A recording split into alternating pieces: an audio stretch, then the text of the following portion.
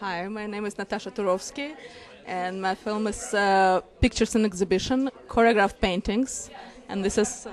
Paul Sykes. I'm the producer of the movie, and we're very happy to be here at this festival. This has been an exciting time for us.